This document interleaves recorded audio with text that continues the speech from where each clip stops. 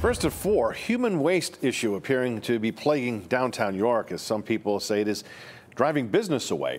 Thanks for joining us this afternoon. I'm Evan Forrester. Business owners in downtown York say they've been dealing with people using a portion of Continental Square as a bathroom. Fox 43's Paulo Bioso spoke to people that live in the area and the city about how they're dealing with the issue. Toni Calderone, a businesswoman from York County, posted on Facebook her frustrations over people using part of the square in downtown York, where she owns businesses, as a bathroom. We reached out to Calderone, but she did not want to comment on the issue. Some York residents like Jeremiah Shoemaker didn't know about the situation. It's disgusting.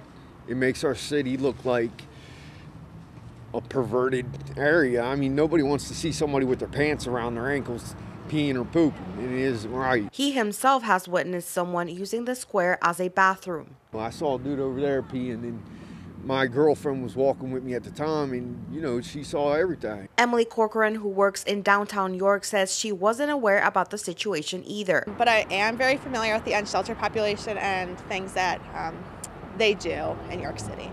Jeremiah says this behavior is going to drive people out of the square and downtown. They're not going to want to sit inside of there and eat and then turn around and see that.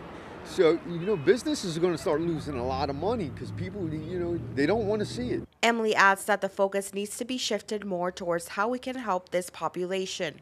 Provide them with places to use the bathroom, places for them to sleep, places for them to get food, instead of just boarding it up and then that's the end solution.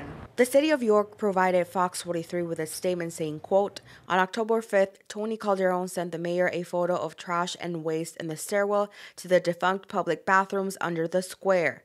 She said she had cleaned them up before and could not do it again. The mayor responded with a plan to temporarily board them up until a final plan could be determined.